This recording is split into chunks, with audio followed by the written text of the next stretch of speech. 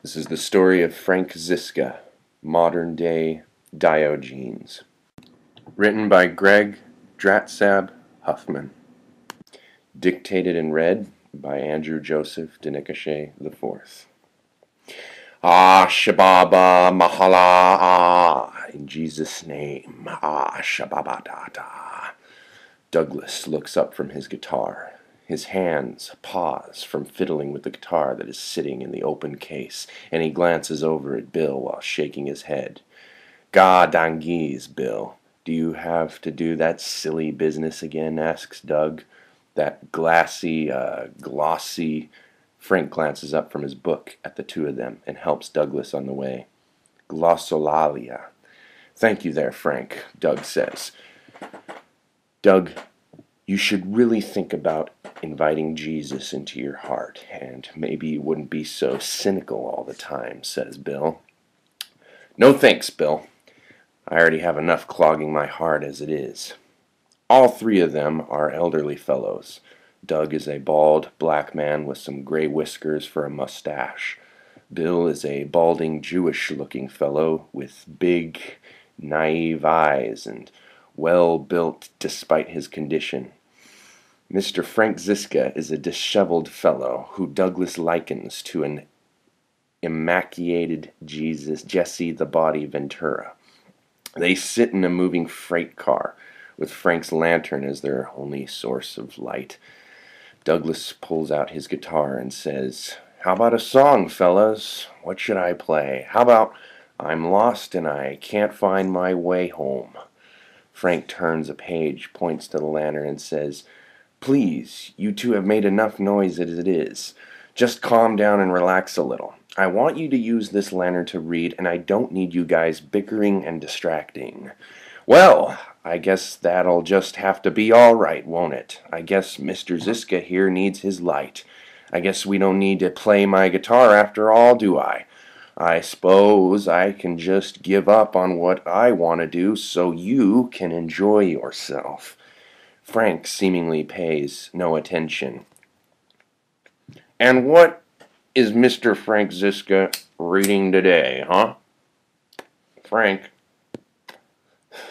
is lounging in a pair of pajamas with white Velcro shoes that show the accumulation of dirt from his travels. Frank puts one finger to his left nostril to close it and then blows his right nostril clean but doesn't respond to the query. Douglas leans over and inclines the book to identify it. Douglas laughs for a bit and then says, "Atlas Shrugged, huh?" "Oh, this is a fun irony, Frank. I'm sure we can appreciate it, right?" "Maybe I was Atlas, and now I've decided to shrug," Frank responds. "And yet the world goes on without you, doesn't it, Frank? Maybe when the Atlas shrugs, the inhabitants of the world are initially unwilling, but most adapt and hold the world up together." I know you love your philosophers, Frank, but would you like to hear what the wise, honorable philosopher Testicles had to say about these matters? Doug jokes. "That's cute, Doug. Having some fun by mixing a dick joke with Greek language," says Frank. "Oh, whatever. We can talk about Testicles later, but I'd hate to make you forget what you were reading about. So please, by all means, Mr. Ziska, get back to it," responds Douglas. "It's fine. I'm taking advantage of the Zeigarnik effect," says Frank. Douglas shakes his head and laughs. "You know, Frank, sometimes I think you don't even know what you mean when you say the shit you say. It's all a bunch of pseudo-intellectual garbage." Frank says, "Doug, I know you think my head is up my own ass." "No, Frank, I know you are so full of shit that there is no room left to fit your head up there." Frank smirks and says, "Anyway, you're calling me a pseudo-intellectual is basically the opposite of a backhanded compliment. It's more of a back-patting insult. Since I do know what I mean when I use the words I choose to use, I think the word you are looking for is pretentious, isn't it, Douglas?" Yes, I guess we can compromise on that word," Douglas responds. "No, I'm not compromising. I'm not agreeing with you that is what I am. I am helping you correct your own subjective conclusions about me." Bill finally decided to get in on the conversation. "Frank, if you like reading books so much, why don't you try reading the Bible?" "I did. I read it once a long time ago." Bill says, "Well, I've read it 3 times, so I think I may actually know more than you do about something for once, Frank." Frank responds, "I'm sorry that your memory has faded or that your power of recollection isn't as gifted as mine, but I read it once and that was enough." Bill frowns and looks down. I'm sorry, Bill. Douglas and I just get heated when we banter.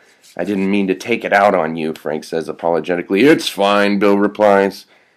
"Now, Bill," Douglas chimes in, "the environs we're going to be headed towards, you might get to see a jackalope." "What's that?" Bill asks. "Oh, you've never heard of them before, have ya, Billy?" "Nope." Frank starts to say something, but Douglas cuts him off. "Whoa, whoa, whoa, Frank. Now let me just explain what I'm trying to explain here, okay? Look now, Bill, the jackalope is a mix between a jackrabbit, okay? And it has antelope horns. They're rare, but they exist in this part of the country." Bill's eyes light up. Bill says, "Wow, I can't wait." Frank shakes his head. The train begins to slow down until it comes to a complete stop. Frank says, "Number 47 Tennessee, here we come," and blows out the lantern. All 3 of them hop out of the train car. Doug has his guitar with him, and Frank snatches up his lantern. They begin walking down the road, trees surrounding them. "The wise Testicles says that you can either have fun or you can spend your time learning new things, die, and forget it all," says Doug. "You just had to get one of those stupid jokes in there, didn't you? Anyway, I'm having fun," says Frank. "Welcome to the tree state, boys. Nature is sure beautiful, isn't it?" Doug says. Frank jumps in. "Sure, when all you've seen the worst a man can offer, the best offers in nature look wonderful. But nature is too harsh to enjoy for too long. It is best to keep in short bouts, because the grass looks greener always on the other side," which is fitting to say at this opportunity, but it is beautiful by contrast, because all we have seen are the dilapidated structures that man gave up on, whereas nature looks best when completely abandoned by man. "I thought you were having fun, Frank." "I am. I'm just being polemic with you, Douglas," says Frank, while grinning. Doug responds, "Well, shit, Frank. What about all the noise pollution and light pollution we had to deal with? Doesn't relax your ears and your eyes?" Frank says, "Sure it does, but too much quiet has the same effect as too much noise. Whereas Aristotle said that we need a golden balance. We need a little of both. Nature won't feed my belly, which is why we are passing through nature to eat." Wise Testicles says, "Shut the fuck up with that Aristotle bullshit, Frank." Frank adjusts his nutsack around his pajamas while walking. We could always catch a squirrel or something to eat, like noble savages. Maybe when we can find one of those jackalopes and eat them, maybe they taste good. I like trying new foods," Bill says gleefully. "And one of us knows how to set up a trap. Which one of us here can run? Any one of us here have stamina for that?" says Douglas. Douglas turns to Frank. "Speaking of Frank, do you miss owning a house?" "Why the fuck would I? So I can wake up in the same place every day? Right now I'm always traveling. Always traveling, always traveling. Should I need a house to store my shit? What do I have to store? Do I need one so I can invite people over and say, 'Look at all my shit'? I carry all my necessaries, my brain. A car, ample food, both would make me fat and out of shape. I enjoy everything I eat now because I don't know when I'll get to job. A job, huh? A job is something to sustain your free time and provide the funds necessary, but a library is free, so what would I buy with it? They say you never know what you had until it's gone, but then if I got it back, I think I'd realize that it really was a piece of shit." Douglas says to him, "Do you want to die like this?" And Frank turns to him and asks, "How would you prefer to die?" "Shit, Frank, I'm not gonna lie. I missed owning my own construction business. I missed when we used to all work there together, building houses and producing things. It gave me a sense of purpose," says Doug. "We have a goal now," says Frank. "I suppose you're right. Sometimes, Frank, I wish I hadn't dropped out of college, But they stuck me in this math class, man, and they handed me a piece of paper, and it Looked like a fucking calculator, puked all over the motherfucker. And then they expected me to clean that mess up. Doug paused for a minute. Well, I suppose it wasn't much longer after that when we met in Okinawa, was it? Remember what they used to call me? Please, Doug, don't go into your spaceman story again. Well, Bill usually appreciates when I tell it. They look over at Bill. Bill seems to be closing his eyes while he walks in, whispering in tongues. Well, that makes sense, Frank. Says Frank. As you can see, he loves to indulge in superstition. It's not the same, Frank. Diogenes, you just don't understand. They continue walking. Frank tears out a page of Atlas Shrugged and dips his hand into the back of his pajamas and into his ass crack. The fuck, Frank? Well, what? It's a page I've already read. The fuck is wrong with you these days? It wasn't even shit. I just had some sweat in my ass. It's not a big deal, Douglas. Douglas shakes his head. Frank continues. I'm just respecting the book like a butcher does one of the animals that he must carve up, trying to use every part that he can, and letting as little to go to waste as possible. I'm respecting the book by not letting it go to waste. As they sit, Doug looks at Bill's hands. Shit, Bill, what the fuck is wrong with your hands? It's fine, they just swell up sometimes when I go on walks. Are you gonna be okay, man? Oh, I'm fine, yeah, it happens all the time. Shit, man, I've heard it claim it before, but I think you literally might be allergic to exercise. Doug starts laughing. I'm sorry, man, it's funny shit. I can't help it. Look, guys, Bill shouts. A trail, Doug says. We probably shouldn't be running off on no trail in the middle of the night, Bill. You mean because of them jackalopes and all? Yeah, because of them. And also because this is Appalachian territory, Bill, and we could get all deliverance raped. Besides, when the sun comes up, and when we reach Gatlinburg, we'll have plenty of time to fuck around amongst the bushes and trees. Right now we need to get into town, though. All right, Bill? Bill pauses for a moment and then says, So, Doug, you said you were going to tell your spaceman story again. He's not going to tell the fucking spaceman story again, says Frank. I told you, says Douglas, while smirking at Frank.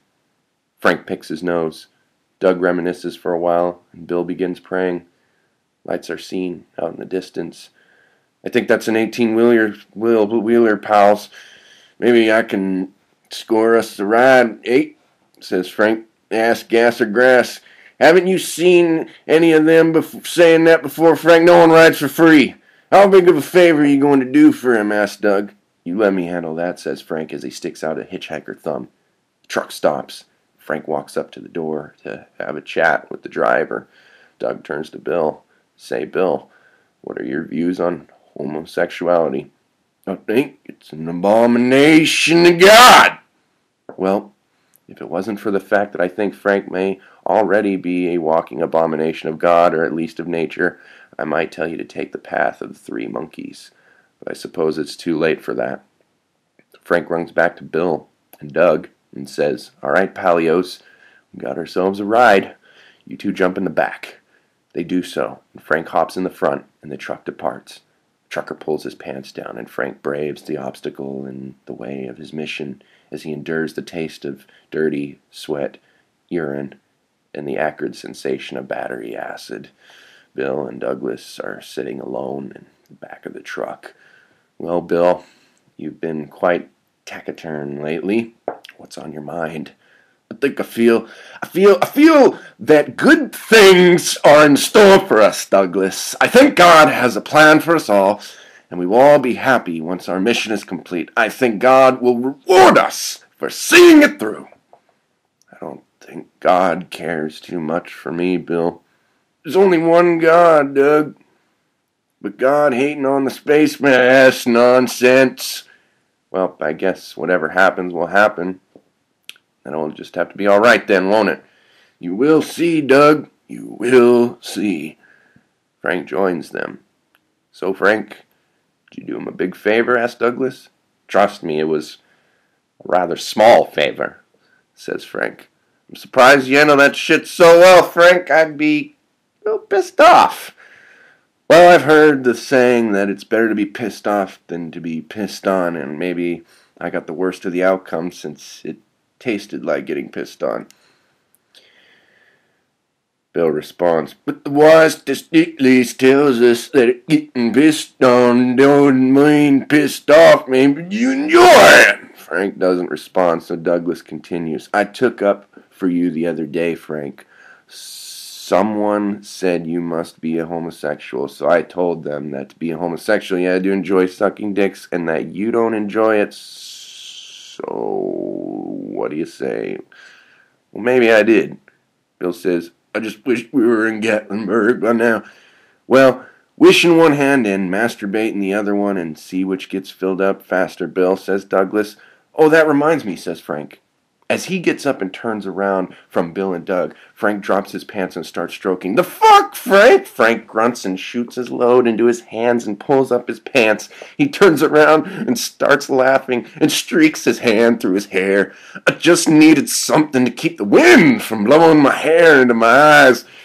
That is some gross shit, Frank. Why would you do that?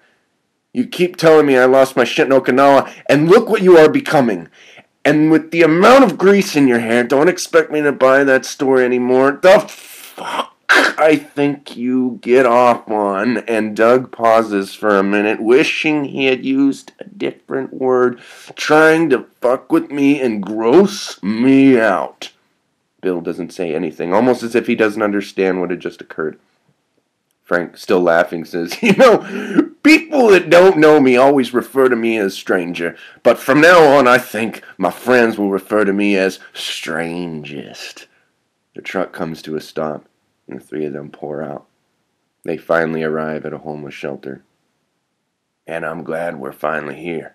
I hope they have some food and shit, says Douglas. If I haven't lost my fucking appetite because of you, Frank, you've been really acting weird lately, like weirder than normal. Frank responds, I wonder if you would say that because I'm actually acting weird, which is normal for me, or if I'm acting normal for once, which is weird for me. They walk into the building, and they have to go through a process. One of the gentlemen working there takes them into his office, and they line them up. Behind them is another fellow that is operating the shelter. The person talking to them asks for a name and for some information about them. The person behind them surprises them when his first words is a question is, so have you gentlemen been saved by our Lord Jesus Christ? And Doug and Frank nod slowly and reluctantly while Bill nods eagerly. Yep, says Douglas. Yeah, says Frank. Yes, sir, says Bill.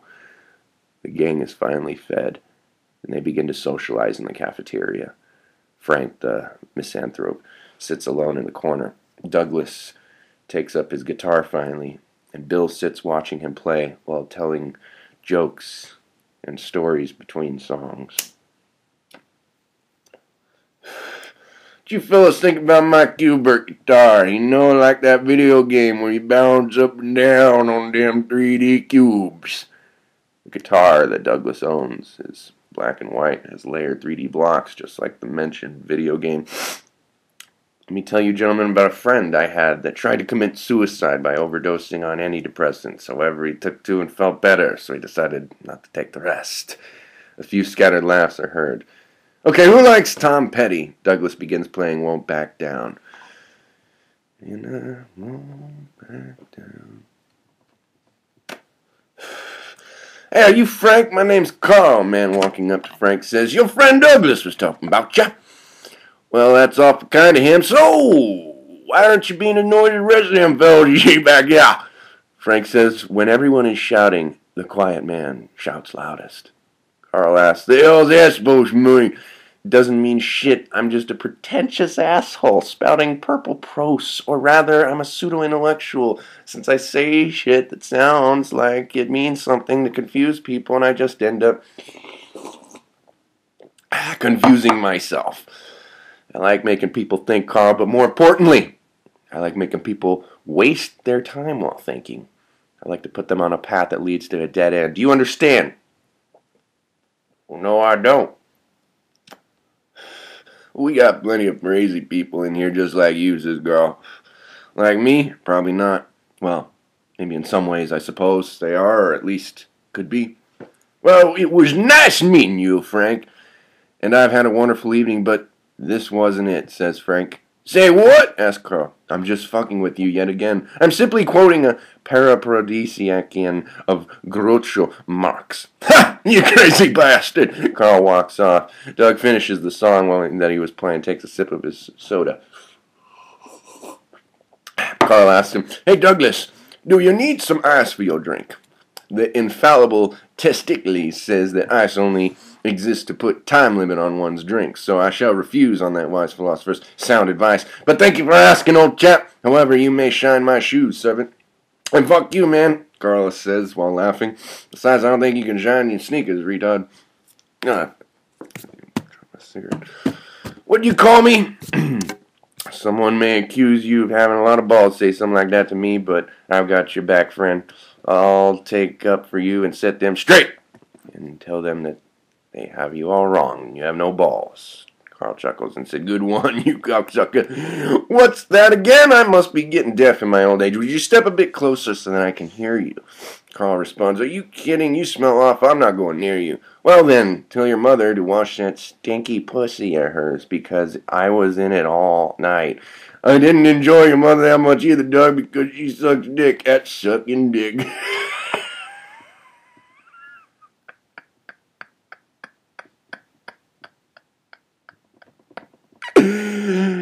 Doug nods and says, Carl, I like you, but some people also like eating cat shit, so I suppose what one likes doesn't carry much merit these days. Alright. Who wants to hear the story about how I got the nickname Spaceman? Bill says eagerly, Yes, tell it. Carl says, I'd like to hear your story. Frank puts his palm to his face and shakes his head. Douglas puts his guitar down and takes a sip of his soda. Cola. You see me and my friend Frank there. Doug points to Frank. We were in the military together. We served in Okinawa. While over there, a buddy of mine had a box of cereal. I looked at him and said, If you reach for the bottom of that bag of cereal, you will find an astronaut toy. And sure enough, he reached in there, pulled out an astronaut. He was astonished and asked me how the fuck I knew it was in the box. I told him as I just knew it. He handed me the figurine, and since then, he called me the Spaceman. Carl claps. Good story! Douglas responds, Cool down, friend. That's not the end of his tale. That's not the end of this tale. After he gave me a Spaceman figurine, he gave me, well, powers, I guess you could say. One day when my Marine buddies were driving around town, I held the Spaceman in with my hand and told them to look up at the skies. And when they did, the cloud above us turned into a rocket ship, and then it began to rain. Doug paused for a moment. I began using the telekinesis it gave me to alter the way people shot in pool. If I focused my mind on the ball would switch directions, and I could make a bit of money this way. Doug paused again. Then one day when I was sitting on the toilet, I started to black out, and I could feel the demons trying to pull me into the toilet. Doug paused. When I finally arrived back home from Okinawa, I turned on the news to find out that 6 tornadoes were following me. Whenever I passed under a street lamp, the lamp would flicker. Ever since then, I knew the gods were out to get me. One day, while I was out on a walk, I touched a flower, and it was a different color than the other flowers in the vicinity, and it wasn't budding. I touched it, and it opened, and inside was... Frank interrupted and said, Aren't you being a bit mendicious? A few people booed the interruption. I don't mind Frank here. He's just jealous that despite the fact imbued with him being a genius, that pales in comparison to being chosen for something truly great like myself. I'm not sure if anyone here has heard of the documentary called Random Lunacy or not, or if anyone here has had a fellow by the name of Papa Neutrino or not, but Mr. Frank Ziska kind of reminds me of that dude. Mr. Ziska here thinks that just because he was descended from some one-eyed general that he's special and he knows everything, don't you, Frank? But Frank has no armies to lead, and he never gave birth to any families. Frank responds, I never claimed to be a descendant from John Ziska. However, I believe Plato once said something about how every person should give birth, if not to a child, then at least to an idea. And I think I've been pregnant with an idea, though No idea how long it will come to the time, nor how I will introduce this child to the world, but rest assured, as far as mental fecundity is concerned, I'm not barren. However, you, Douglas, are simply giving birth to surrogate babies where the rightful mother is LSD. Douglas speaks. Oh, I see. So you just think I did a lot of drugs during those days. Well, maybe I did. Maybe it's all bullshit. Maybe everything is meaningless, and I should just walk around like you, pulling my pajamas out of my ass crack and blowing my nose in public. Fuck it. Doug lifts up his leg and farts. Everyone laughs. Is it a crime if I'm putting out my Ukraine? Everyone cracks up. Hell, let's just get back to some more music. Who wants to hear me play Johnny Cash's I Hurt Myself Today? Doug begins to pick up his guitar. I hurt myself today to see how it would feel. You know what? Speaking of politics, I know what it's like to be in war, and so do you, Mr. Ziska, descendant of the great general. Who here thinks the Iraq war was a good idea? Everybody boos and shouts and fuck no. Well, this genius over here supported George Bush and thought it was a great idea, didn't you, Frank? Carl says, I think we can all agree it was a bad idea. And you know what they say that minds they all like, yeah, don't ya? Frank responds, I'm well aware of saying regarding great minds and thinking alike, but if I may throw in my few cents, I think the saying should be inverted. It seems much more the case that morons all seem to think alike and geniuses tend to think for themselves. And no, I never supported George Bush. I do, however, think from a philosophical foundation that the Iraq War was a good idea. It was just the thing to do. And Carl, if you had $1 for every brain cell in your head, you'd have a quarter. Carl says, now hold on, Frank. Do you know how many people died in the Iraq War? You know what our soldiers did to innocent people? Are you really such a colonialist that you think it all right for one country to invade another based on a lie about weapons of mass destruction? Please provide some detailed answers. Frank responds, right, so let's say we know a certain criminal is at this location, and if we get information that he's holding a knife. Now this criminal, we know for sure that he is a murderer, and that he has been in possession of knives before. So the cops apprehend the suspect, and no knife is found. Did we just say, back away, whoa, we thought we had a knife, but now that we know he doesn't, we have to let him go. Is that what we should say? Carl interrupts and says, so you think America has the right to be a world police? And who voted for them to be? Frank says, so let's try to dig out our blade deep in this Gordian knot so that we may really try to finally slice it open. Did you vote for the cops to be in existence here in America? We need cops. And if they sometimes do the wrong thing and sometimes they are assholes, sure. We need to sometimes risk more lives than we need to save in order to keep the principle of justice alive. When the Kurds were being threatened with genocide, should we have just sat back and practiced utilitarian ethics and had done some moral math, or should we stick to our deontological path of doing what is right no matter what the loss is? Sometimes no. Every time it is worth it to save one captive soldier, and if many soldiers die in the mission, even more so if it's an innocent civilian. The soldier has said he was willing to die for a cause, but the civilian hasn't volunteered to play this game.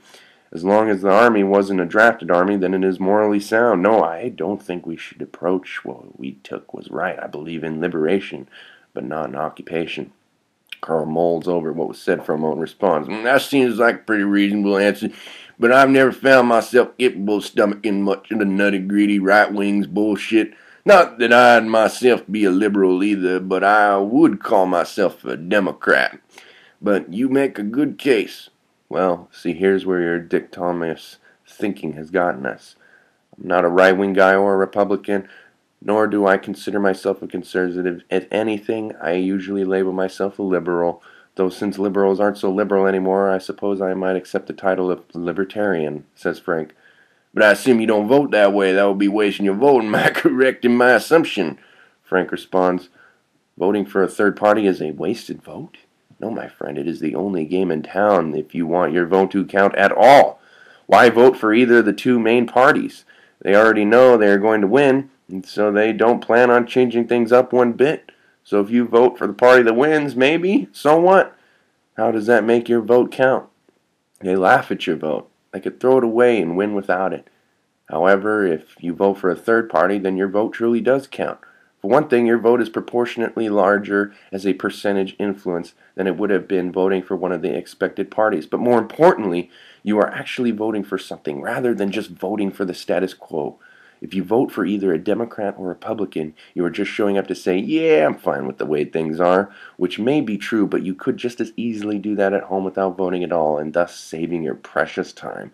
Even if they don't win, even if they won't win, it's still worth it to vote for them, because it will mean more to the cause than voting for a team that doesn't need nor care about your vote. The only way to not waste your vote is to vote for the underdog and to try and shake up the system. Well, another well-argued point, Douglas. You may have something here after all, says Carl. Doug sips his drink and responds, well, don't look at me. I just play the guitar.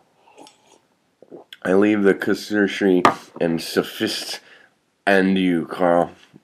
I'll leave it up to you. Bill finally speaks. And Frank and I are both in agreement in that we oppose gay marriage. Another failure of dichotomous thinking, thus proving the dangerous aspects of it. The idea that you and I agree on this issue is totally fallacious. Sure, I'm against gay marriage, but I'm also against heterosexual marriage. Well, at least I agree with you that it was smart to liberate the Kurds from genocidal maniac Saddam Hussein. Douglas gets involved and says, Bill, do you even know what area the Kurds are from? Of course I do, Kurdville. Everyone starts laughing. Douglas says, Bill, did you know that the word gullible isn't even in the dictionary? It isn't? Bill asks. No, because it's on the ceiling. Bill looks up. Everyone starts laughing. Bill smiles and looks down at everyone. Then Bill looks back up. I still don't see it up there. Frank and Douglas both pat Bill on the back. Doug says, don't worry, Bill, we aren't laughing at you. We're just laughing with the people that are laughing at you. Frank Ziska spots a fortune cookie laying on the table. He picks it up, unwraps it, and breaks it in two. He crumbles up the fortune inside without glancing at it and throws it in the trash. He then throws the two bits in his mouth. Crunch, crunch, crunch. Bill says, oh, so did Douglas tell you guys about our mission? What mission? Carl asks. We're going to visit each and every state of the continental U.S., and this is number 47. Why? Carl asks. I don't know. It seems like fun to me, responds Bill. Carl turns to Douglas and repeats, why? Well, it's better than sitting around waiting to die, isn't it? I've always wanted to travel, and when you don't have a house or a family or a business to run, it makes it a lot easier, doesn't it? I mean, in the sense that you don't have those things to stick around and take care of, says Doug. If you guys are devoted to this goal, and you would go through all this trouble just to accomplish something so silly, why not actually do something that would make you a success, asks Carl. What does it mean to be successful, asks Frank. To own a car, a house, to have a nice job, to be able to eat at fancy restaurants and visit Disneyland, says Carl. Is it that objectively what success is?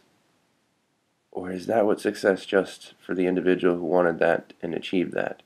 Or is it success decided by a subjective consensus?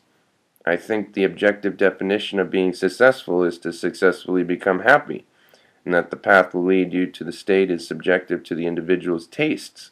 Success shouldn't be decided by others or economic situation. It should be decided by the man who defines himself as successful and genuinely believes it to be true, because that a man is a happy man, and happiness is the ultimate success, speaks Frank Ziska. And do you consider yourself happy? asks Carl. I think I am, says Frank. You don't seem that happy, says Carl. What do you expect a happy man to look like? You expect him to hop around with a big stupid grin on his face while avidly whistling away from his work.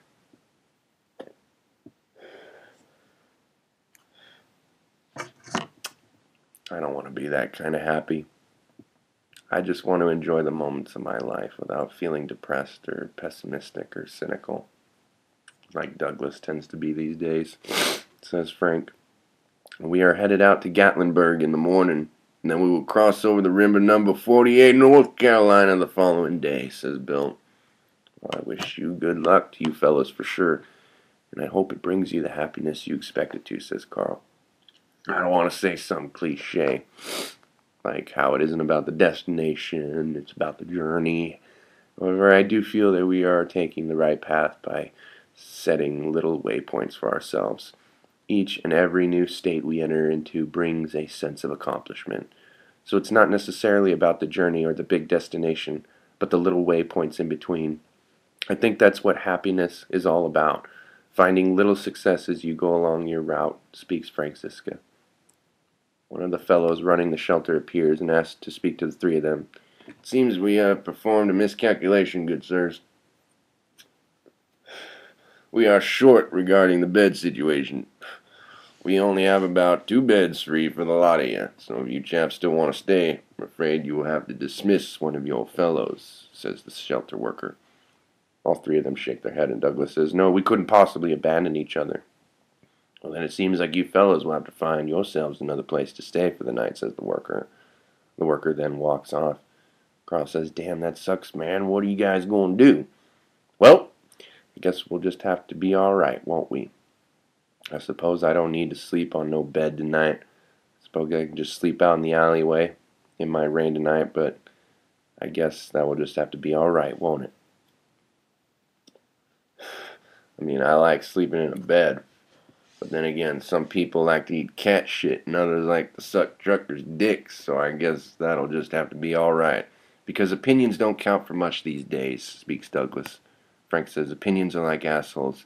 If you don't have one, then you are all full of shit. Carl says, you guys crack me up, you stupid sons of bitches. Hey, Carl, what's the difference between you and a baby? Asked Doug. What's that? Asked Carl. The baby has seen a pussy in the last 6 months. Good one. Hey, guys, did you know Douglas here won a staring contest with a mirror? Yeah, he stared at it and it shattered. Hey, Carl, did you ever attempt suicide by beating your face in with an ugly stick? Because I can tell you got pretty close. Make like an asexual and go fuck yourself. Douglas says, all right, see you later, masturbator. After a while, pedophiles, responds Carl. Carl walks off into the sleeping quarters. Our 3 travelers depart from the homeless shelter, back into the dark night.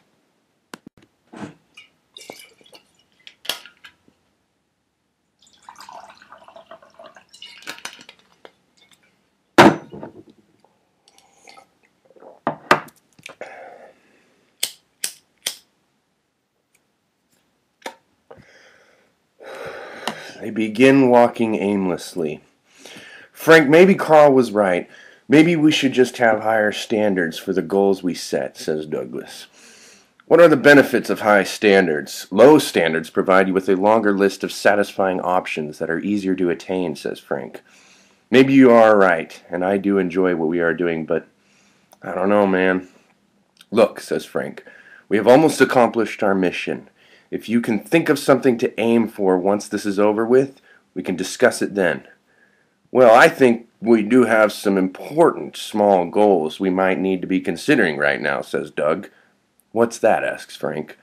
Where the fuck are we gonna sleep? Asks Doug. Frank surveys the area. That looks like a car lot over there. Maybe we should go sneak into one of those cars and spend the night inside there, says Frank. It looks spooky, says Bill. I agree with you, Bill, but I am sleepy as shit, says Douglas. We should flip a quarter to decide whether we sleep here or keep walking, suggests Bill. You expect any of us to have any money on us, says Frank. Hold on, man, I do have this lucky wheat penny, says Douglas. All right, that'll do. If it lands on heads, we head on. And if it lands on tails, we park our tails here, says Frank. Douglas and Bill nod.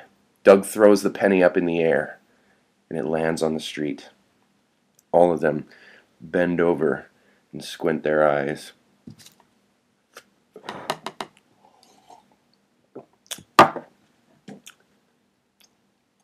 Tails, says Frank. Lucky penny, my ass. Fuck this spot. Let's keep walking, fellas. I'm getting an eerie vibe from this place, says Douglas. Frank chuckles. Well, 2 superstitions battling it out. How do you decide which one to put your faith in, the penny or the intuition, asks Frank. Shut up and walk, says Doug. The group finally arrives at a bridge by the highway. All right, now this seems like a decent place to lay our heads, doesn't it, Bill? Doesn't it, Frank? Bill nods. Sure, says Frank. They walk up to the side of the bridge and lay down there. Frank pulls out his book. Ah, shit, exclaims Frank. What's the matter, says Douglas. I left my fucking lantern on that truck. Well, I guess you can just wait until morning to read on, then, can't you, Frank? But reading also helps me get all sophomoric. Yeah, I know what you mean. I mostly only read to help me go to sleep. It's funny. Reading is one of those activities that is both hard work and yet is also associated with sleep. I wonder what the great Testicles would have to say on the matter, says Doug. Frank laid down and stared up at the bridge, blocking the stars. We are too independent, you know that, Doug. How so? Asked Doug. People always speak of the virtues of independence, but we don't live in an independent world. We don't? Asks Doug. Nope.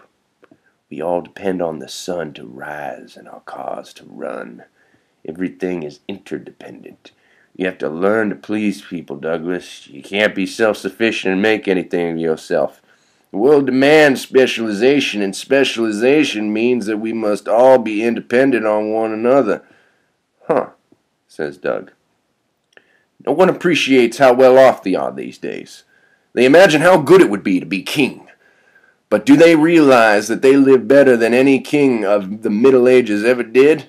None of those kings had air conditioning, movies, video games, cell phones, or refrigerators. They had to shit in a chamber pot because they had no fucking plumbing system.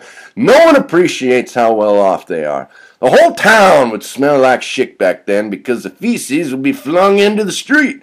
The trickle-down system works after all. If people understood what it meant, it doesn't mean that income equality will be reduced, but rather it means that even if you suffer the worst income equality, you will start to get some of the benefits of a modern society passed to you, or rather, technological benefits will trickle down to you. Money won't trickle down, but reduced prices will.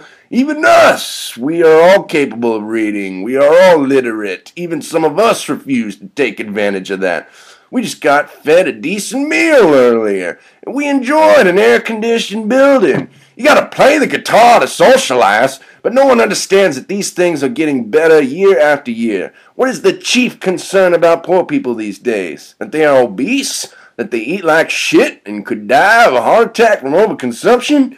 I could imagine the impoverished and people long ago fantasizing of a future utopia where even the poorest citizens of the country would be able to die the perfect death, eating until their arteries clogged and they died of being too fat. We are living the dream! And people are bitching about consumerism? The complaint being that we have too much shit and too much distraction? Distraction from what? Misery? Are we forgetting how miserable we used to be before we had so much shit to keep us entertained? Rants Frank Ziska. Douglas seems to have passed out. Frank looks over at Bill. Bill seems to be spaced out, or possibly praying. The problem is a concept called relative deprivation. I learned the term from Malcolm Gladwell, if I recall correctly. Did you guys know that the highest suicide rates are in countries that have the highest standard of living? It turns out to be true that misery veritably does love company. People don't care about how well off they are if other people have it better than they do. People want to see people suffer as much as they do. I guess it's similar to the crab mentality they speak about in the Philippines, speaks Frank Ziska. Anyway, it's hot tonight. I'm taking off my pantaloons. Morning approaches. Our three vagabonds start to toss and turn, still under the bridge. Somebody in a car shouts, "Get off, job, you bums!" Frank says, "I've got one, sitting on my ass 24/7. The pay is shit, but the benefits are worth it." Frank picks up his book to read, but a cop stops under the bridge. The cop and his partner get out and start to question Frank. "Why don't you have your pants on?" "It's hot out. Couldn't sleep." "Put your pants on," says the officer. Why should I put on my clothes to appeal your eyes? I feel more comfortable like this. If anyone doesn't feel comfortable staring at me, then they gladly can choose to look the other way. Why should I be forced to be uncomfortable just because the common man doesn't know how to avert his eyes when he sees something he does not like? There could be kids. Do you think of that? Asked the officer. Well, God forbid they see a man in his underwear. And shall we outlaw mirrors for them childrens too, so that they won't have to see themselves getting dressed? And shall we forbid them to look down at the bodies when they are in the bath, for fear they might be exposed to images of genitalia, be it their own or not? Why should that matter? Rants Frank Ziska. Sir, if you don't put your clothes back on, I'm going to haul your ass to jail. You understand? Asked the cop. You would deny to provide free room on board? Asked Frank. The partner says, shit, Ron. You know we can't haul these bums into jail. They'll only thank us. Yeah, says Frank. We can't let people think that modern justice is hospitable or anything. Justice about wrath and punishment, and should be only used to make people happy in the sense that others get a kick out of suffering of others. That's why jail exists and why people want hell to exist. Can't stand aside of everyone having a good time, even our enemies. No, someone needs to suffer, and while we have a good time, it makes everything complete. Rants Frank Ziska. Jack, relax, I got this. Now listen here, bum. I may not arrest you, but I can take you somewhere and beat the shit out of you, and no one will care, nor believe you. If you say anything, do you understand me? Asks Officer Ron. Well, where a gun begins, morality ends. I will put my pants back on if I am coerced into doing so, whether I believe it to be an injustice or not. Frank puts his pants back on, and Officer Ron and Jack get back in their vehicle. Frank sports a barbecue sandwich on the dash of their patrol car. He spots a barbecue pork sandwich.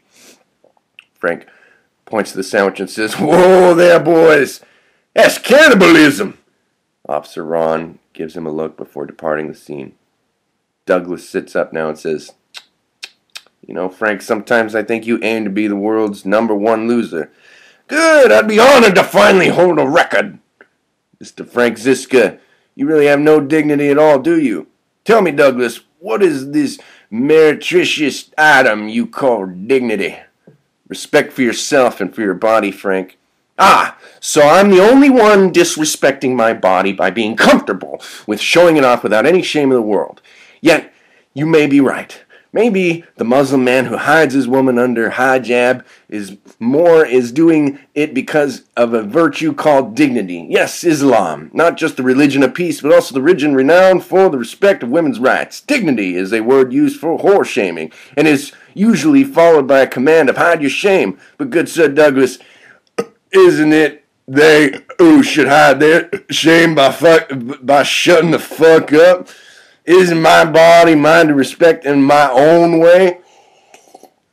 Isn't respect something an individual can decide but shouldn't be left up to those outside the individual to decide? Isn't the whole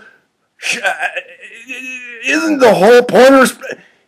So isn't it if they disrespect me and my body when they say my body should be seen in those, they project shame on me, they project it. But it is they who feel ashamed. They are ashamed of the human body, but I am not of mine.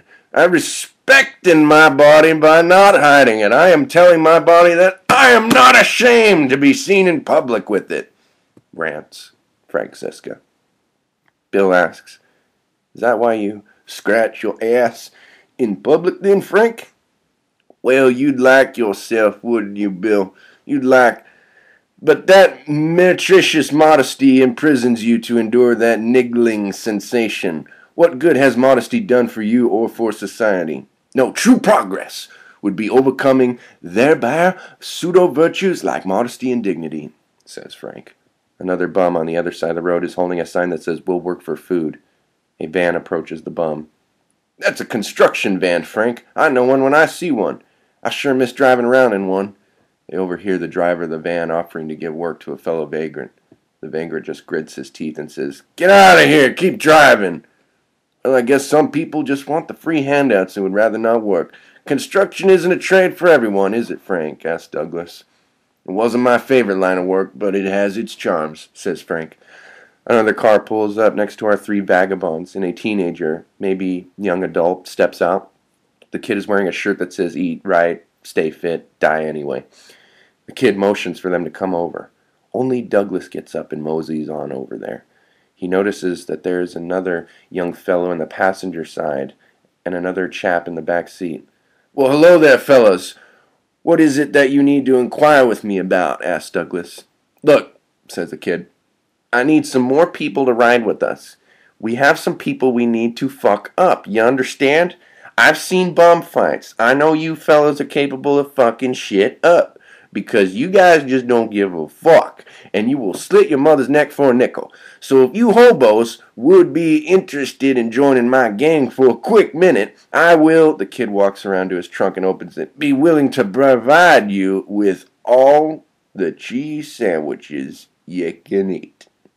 The trunk is filled with cheese sandwiches. "Why the fuck do you have to make cheese sandwiches, kid?" asked Frank. "So I can recruit an army."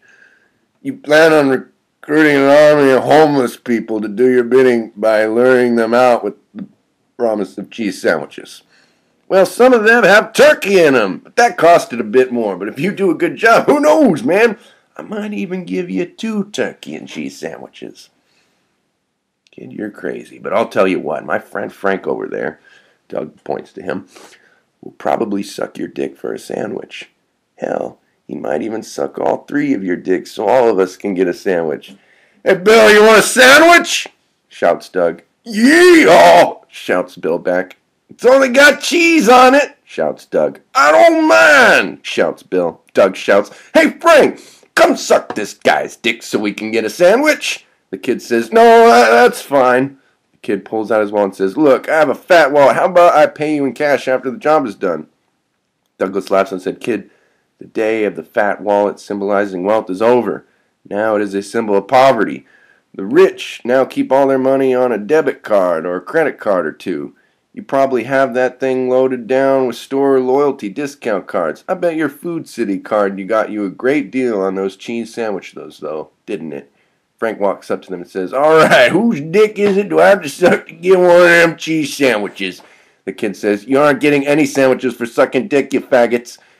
Frank says, "All right," and points to the kid and then his friends. "I'll suck all your dicks free of charge just because I love it so much. I just ask you to let me swallow because a poor bum like me needs his protein shake." The kid says, "If you cocksuckers don't get away from my car right now, I'm going to beat the ever-loving shit out of all of you." Frank leans on the car, staring at the kids inside, and runs his tongue side to side on the window pane. "That's it, you motherfuckers!" The kid punches Doug in the side of the head, and the 2 other kids pop out and start wailing on Frank. Bill runs over and pops one of the kids and knocks him out. Frank and Douglas are clutching themselves on the pavement. The kids, still standing, focus their attention on Bill. One grabs him and pushes him against the car, while the other unleashes a barrage into his gut. Frank spots a brick laying on the road, picks it up, and nails the kid, wailing Bill with it. The kid retreats and tends to his injury. Bill headbutts the little shit behind him and breaks his nose. The 3 little bastards get back into the car and drive off. Frank laughs. Douglas says, "Shit, Frank, you're crazy. You almost got us all killed. Bill's a badass, though. You can't underestimate him. One time we were building a house together. He punched the fucking wall. I swear to God, it crumbled to the ground. Witnessed it with my own eyes." Bill came to join them, clutching his stomach and groaning. Bill manages to finally ask, "What the fuck did you idiots do?" "I don't feel like walking all day. Let's go to the bus station," says Frank. "With what money, you retard?" asks Doug. "Leave that up to me," says Frank. "Jesus, Frank." Douglas shakes his head. They arrive at the bus station. "Well, Frank, your move," says Douglas. "I got this." A gentleman walks past them, and Frank gets up and approaches him. Doug watches. "The hell? Get away from me, you sick fuck!" yells the gentleman. "No luck, huh?" asks Douglas. "I'm going to go hang out in the restroom. Maybe I can find a Republican senator in there. Frank enters the restroom. Douglas looks over at Bill, and Bill has his eyes closed with his hands together, engaging in a silent form of glossolalia, with only his lips moving, but devoid of sound. Bill is rubbing his belly. Doug shakes his head. About 20 minutes later, Frank comes out of the bathroom. Doug looks over at him. I got some ching-ching, says Frank. Dick, did you have to suck this time? Asked Douglas. No, not at all. Douglas, it's just a simple handy this time. Douglas shakes his head. Doesn't that shit gross you out, Frank? Gross is a state of mind that needs to be overcome, Douglas. It is a human weakness. Wouldn't you rather live in a world where you didn't find things gross? Especially if engaging yourself in that activity further advancement into whatever goal you have set for yourself. Easier said than done, says Doug. If what we enjoyed was a choice, anyone that was in distress would be a masochist. Well, that's the fun of a challenge. The hard part, isn't it? Asked Frank. Douglas doesn't say anything. Frank tosses a few bucks at Doug and says, Procure me a drink, Douglas. Doug gives him a look. Come on now, there's a convenience store adjacent to this building. Get something alcoholic this time. I feel like singing dithyrambs to Dionysus for a change, to take a break from following the light of Apollo. Well, maybe I can get my own drink, and it'll be your turn in the next time in the restroom, says Frank. Well, I guess that'll just have to be all right. Bill snaps out of entrance and says, Oh, get me one too. My stomach is still killing me. Doug returns with the alcohol, and they sit outside the bus station while drinking. Thought you said you were a straight edge, Mr. Ziska, says Bill. No. I specifically use the term semi-straight edge, says Bill. There is no such thing, Frank. Even better, it means I'm an innovator now. Doug asks, So tell me about this semi-straight edge business, Frank. How does it work? Well, Frank says, it provides me with the ultimate freedom of being right in the middle without prison bars on my left or prison bars on my right. It means that I am not self-imprisoning myself by refusing to try a certain substance for arbitrary reasons, but at the same time, I won't let myself become imprisoned by habits or addictions. I can try whatever I want so long as I don't become dependent upon them, and I have the power of will to do this without total abstinence. You might call me an Epicurean, but even Epicureans' perfect moderation was a specific control method. I am free to indulge in whatever I may choose, though I rarely choose to engage at all. When I do it, it is an escape into this world, only to amplify my enjoyment of reality. Frank looks at Bill, who is still clutching his belly, and says, Bill, are you all right? I'm fine. The bus arrives, and our trio of adventurers begin their approach through Gatlinburg and into the Smoky Mountains. I should have told you to pick us up something to eat, says Frank. Well, too late now, says Doug. Frank reaches under his chair and then puts his hand on the floor. He finds a chip and throws it in his mouth. Douglas shakes his head. Frank, I just have no more words left for this shit. Frank says, if what you are going to eat isn't going to taste bad or cause any health problems, why dig for psychologically gross issues for reason not to eat a certain food? Doug says, eating chips off the floor on a public bus might not be the healthiest shit to eat, Frank. Frank shrugs and says, I'll take my chances. Frank turns to Bill and says, Frank here used to look forward to kids' egg in his house so that he could have breakfast. Bill laughs. Doug continues. Hell, one time Frank was eating a chocolate bar inside a Walmart, and I told him he was stealing it, but he had told me he'd return it to their restroom in about 30 minutes. Doug continues laughing. Douglas says to Frank, I took up for you the other day. Someone said that your mom was easy, but I told them it took you a lot of work. Frank continues looking out the window, seeing the bus pass go-kart arenas and bungee diving stations, but not responding. Frank, I'm implying that you used to fuck your mother. You there, Frank? Frank starts laughing. What? Asks Doug. Diogenes and furs, says Frank. The fuck does that mean? Asks Doug. It would take a long time to explain, and explaining it would ruin the fun. I get a kick out of referencing inside jokes that no one gets, and this is one of those ultimate inside jokes, because it is totally inside my head. It is a joke only my mind and I can understand. No one says anything for a moment. Finally, Frank speaks again. Do you know what I like about these public buses the most? The free food? Asked Doug. No, I like that no one is wearing a suit. I'm glad I'm not the kind of successful that we have talked about recently, because look at all these people on TV. They all wear the same fucking suits. Maybe they have a different colored tie or something like that, but it's always a goddamn suit. Seeing suits makes me sick. Not that I have a problem with them intrinsically, but I just wish politicians and television pundits could change up their wardrobe every once in a while. But now look at these poor people on this bus, and the poor people you see shopping at Walmart. These are the people who always wear something exciting and unpredictable. Douglas interrupts and says, like those goofy fucking pajamas? Precisely. And the best thing about these goofy fucking pajamas is that they come in a variety of colors and styles. But some poor people don't even wear pants. That sounds familiar. Doug interrupts again. Or shirts! I don't know whether it is because they don't give a fuck or not, but I just appreciate the visual variety that they offer my eyes, so I am glad for that. When's the last time you got laid, Frank? Asked Douglas. Do the hand jobs and blow jobs count? Douglas shakes his head. You know, Douglas, I think women might be right when they say a man thinks with his penis. I think the brain must be in the penis, Douglas. I think it would explain a lot. That's why men think with them, and women don't think at all. Is that something the wise Testicles spoke of? Asked Frank.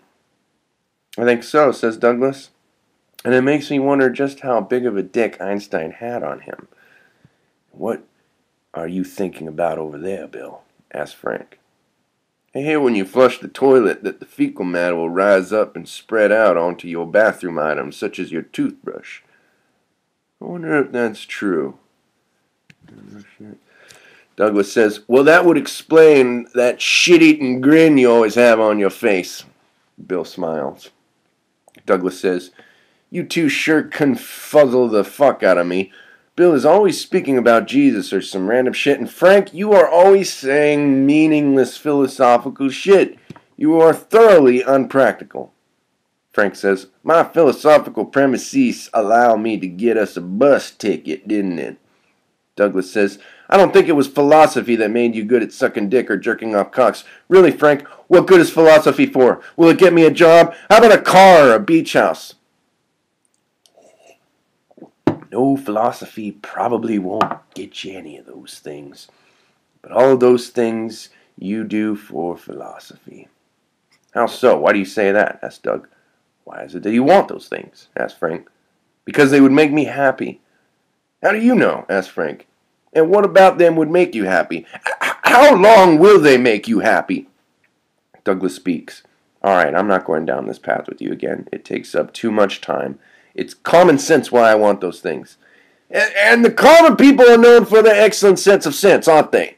God daggees, Frank, are you fucking with me? You like fucking with Bill, don't you? Suddenly, the bus breaks down. Douglas speaks.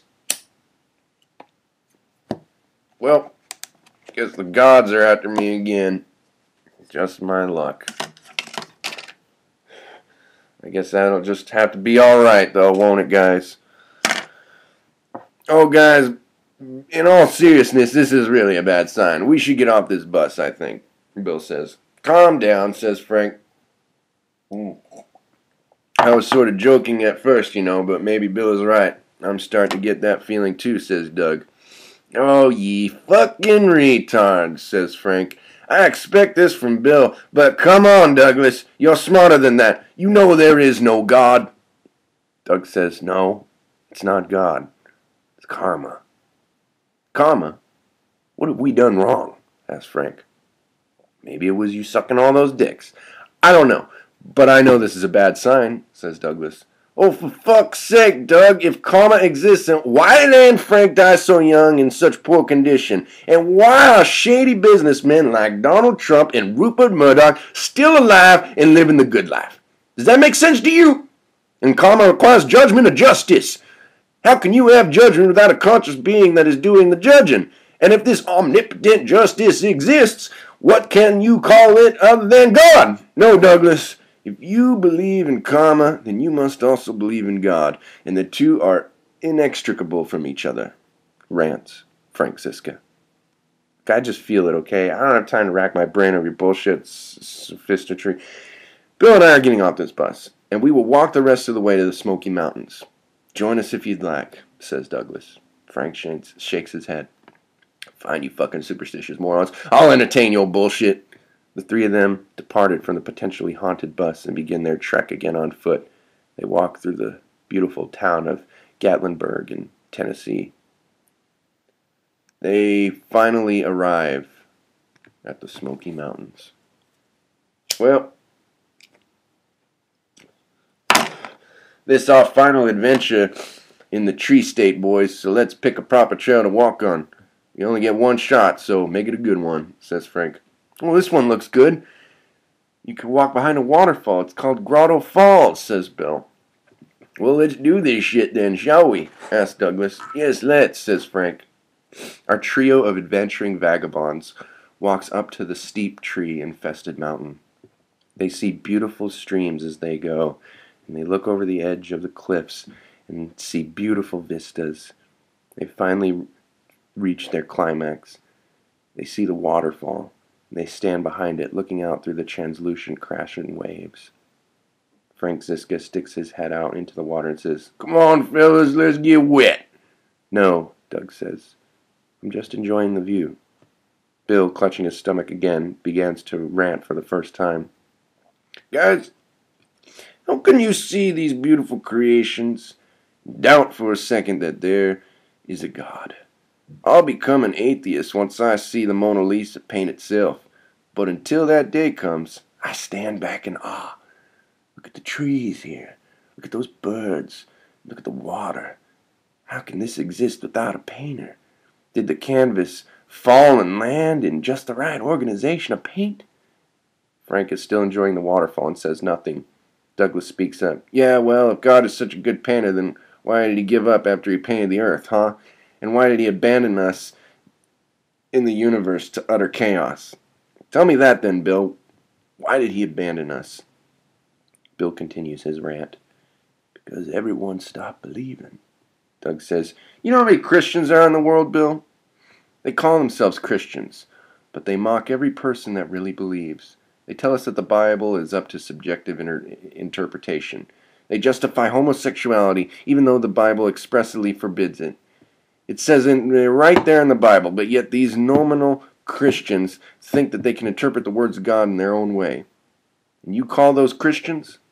I was gifted with the Holy Ghost, and God talks to me personally. I was given the ability to speak in tongues by Jesus himself. Yet Christians call me crazy. I wouldn't mind being called crazy by people that didn't accept that label, but coming from people that think they believe as I do, it's downright insulting. They should know better. Sometimes I think maybe Nietzsche had a point. Not that God is dead, but that the ability for common man to know God that is dead. The day when I could speak to my fellow believer about the truths of heaven and salvation is over. Now every liberal Christian tells me atheists, homosexuals, and Muslims go to heaven. Not just heaven, but their own form of heaven. They think that you can choose your afterlife, like you can choose what restaurant you want to eat at. What the fuck is wrong with these fools? They'll burn in hell. And you, Douglas, you will burn in hell if you don't change your ways. Frank as well, but he isn't listening right now. And you think I say this is an enemy, but I don't. I say this is a friend. A nominal Christian doesn't care what happens to your soul, but I warn you like a man shouting at a kid standing in front of an oncoming train. I say, get off the trucks, you fool, or you will be run down and your guts will coat the tracks. So I tell you, how horrible your suffering will be in hell. Understand why I do it. It is my duty as a Christian.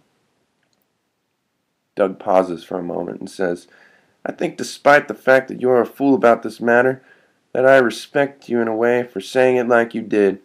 I can understand how you feel, Bill. However, to be honest, hell doesn't really sound that bad to me. I'm sure I'd adjust to the temperature after a few hundred years, and the winters would always be pleasant. You jest, Douglas, you jest. But these are serious matters. So I wish this one time, that you would try to speak seriously. Frank pisses me off sometimes, but at least he's serious about all matters, says Bill. Fine then, Bill, let me ask you this. How many people, percentage-wise, do you think will end up in hell, asks Douglas. I'd say at least maybe 90%, if not more, but I'm not the judger, so I couldn't say for sure. So you are telling me that God's job is to educate us and to save our soul, and yet he fails 90% of the time? With a failure rate like that, any teacher would be fired, Bill. Frank steps out from the waterfall and jokes. Obviously, Doug, you've never attended community college. Doug speaks again. Besides, Bill, if I had a choice, I'd be a Scientologist. It is the best religion money can buy. You know, Frank became religious the other day. Yeah, he looked in the mirror and found God. Oh, and Bill, the next time you find God, please, take a fucking picture. Bill says, well, at least you believe in something, Douglas, but Frank doesn't believe in anything. Frank says, when a religious person says that an atheist believes in nothing, it is more telling of how few things a religious person truly believes in. Bill shakes his head, looking a bit despondent, and says, if religion is blind optimism, full of wishful thinking, then atheists are blind cynics. Frank looks up in the sky and says, come on, guys, we still have to get to North Carolina to finish this up. They find another train leading out of Tennessee and into North Carolina, and they hop into another boxcar.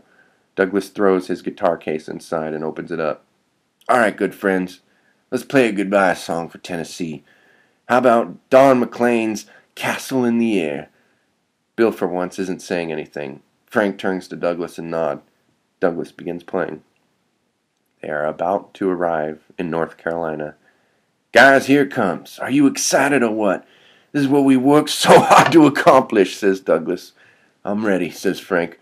You ready over there, Bill? Asks Doug. Bill doesn't respond. Douglas walks over to him and shakes him.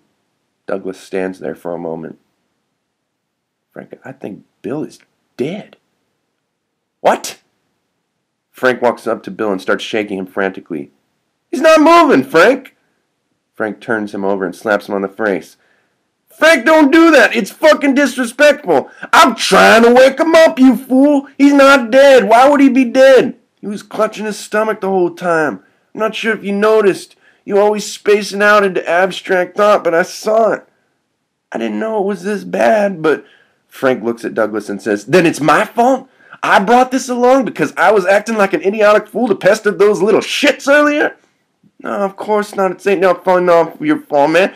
You didn't know what was going to happen. You are a psychic. Things just have unforeseen consequences. You can't beat yourself up over it.